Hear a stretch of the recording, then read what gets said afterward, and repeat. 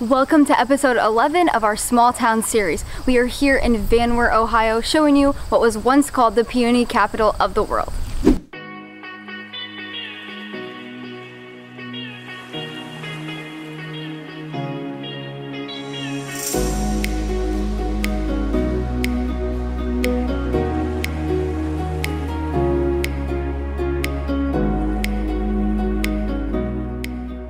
To kick off our time here in Van Wert, we have stopped at the Historical Museum.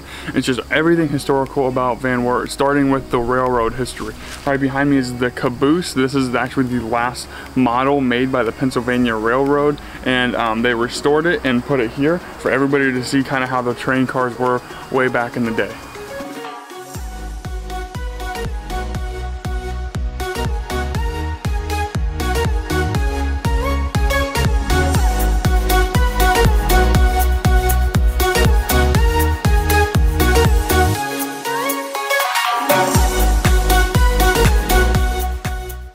One more thing, if you come here, come Sundays 2 to 4:30, that's when the Historical Museum is open. You can actually walk through the train car here and they'll take you through it. It has a bunch of really awesome artifacts like you saw in that video before.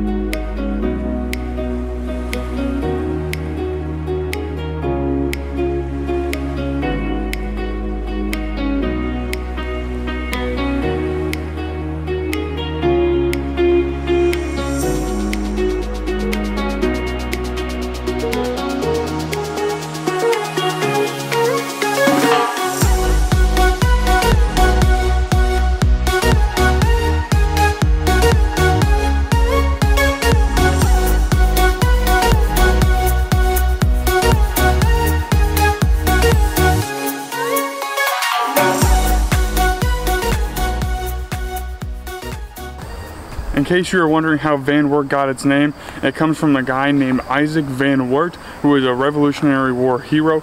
Born in New York, he volunteered for the army and fought against the British, and was actually personally recommended by George Washington to get the very first medal ever established for military service in the United States, and that's really, really cool. So this is named after him, and he's actually not the only Revolutionary War hero. General Anthony Wayne, you might remember him from Waynesville, Ohio. He actually marched through here as well during the Revolutionary War, and would set up camp on the way to Fort Wayne, again by where we live. So really cool bunch of crossroads of past videos coming together.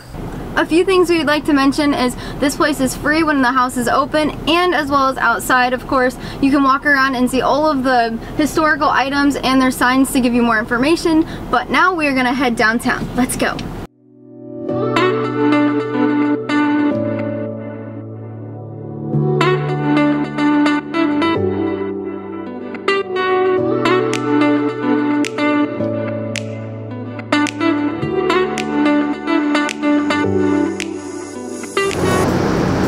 So if you've seen our Laramie vlog, we took a video, and in there they had the highest point on the Lincoln Highway. The Lincoln Highway is usually known as like I-80, the interstate that goes across the country, but it actually then splits off and goes through other parts of the country, and it runs right through here in Van Wert, which is pretty cool.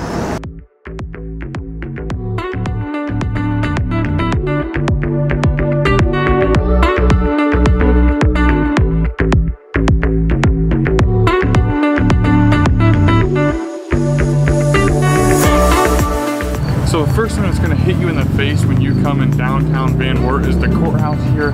It is absolutely beautiful, but what's also really cool is they have two Civil War era cannons on both sides, and that is so cool to see. I mean, cannons from way back in the day. Obviously they're no longer functional, but it is a really cool piece.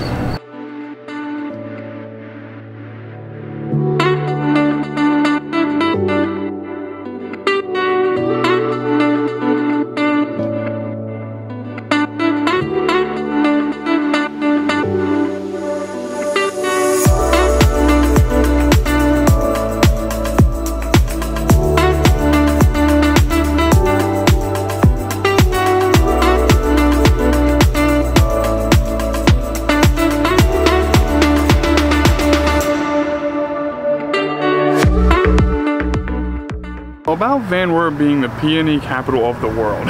So back in 1930, a guy who had a pretty passionate interest in growing peonies took his little garden and expanded it to 2 acres worth of peonies, and actually had to move his garden out of Van Wert to a different area just outside of town, and that is why Van Wert became known as the peony capital of the world. He was shipping them all over the United States.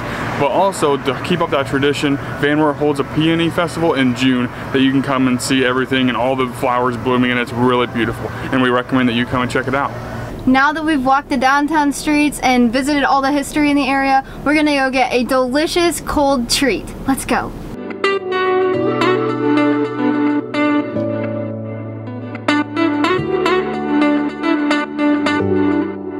We have come to the Sycamore Drive-In just on the outskirts of downtown, and we each got custard. It's $2.50 each for a small, and they give you so much. I got chocolate, Molly got lemon. They're both melting fast, so we're gonna get this over with. But we'll give them chocolate a try here.